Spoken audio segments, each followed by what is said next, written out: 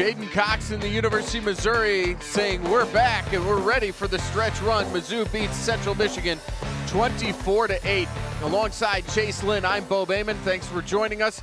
And Chase, this was a pretty dominant performance by Missouri against a very good wrestling team. Yeah, for Mizzou to only give up 3 losses tonight, they look great. Jaden Ironman, Daniel Lewis, Jaden Cox, they all look like they got the ball rolling. We really haven't seen that yet this season. Absolutely, and it started with Jaden Cox. It started surprisingly at 197 pounds, but Cox just looked refreshed, and it looked like he rebooted his season, didn't he? Yeah, he took that week off last week, and we really saw the true Jaden Cox, I think, today.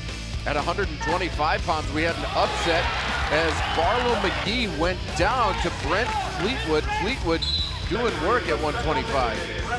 And then, how about Daniel Lewis? How impressive has he been recently? Yeah, just to get a tech fall in the first period, majority of the points on top, that's pretty insane, but he looked great today.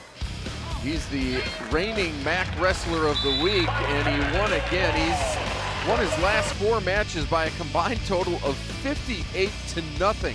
So our match recap shows the Fleetwood upset. Levon Mays, we didn't even talk about. He won a big one between 2 top 6 wrestlers. Yeah, Mays has had some close matches this season. Tough opponent against Oliver today, and he just came out and took it to him on his feet. Got a lot of takedowns. I'm sure that's what Coach Smith likes to see. CJ Brucky was pretty impressive at 174 pounds, and as we mentioned, Jaden Cox remaining undefeated with the major decision. So that'll do it. The Tigers beat the Chippewas 24-8 here at the Hearn Center.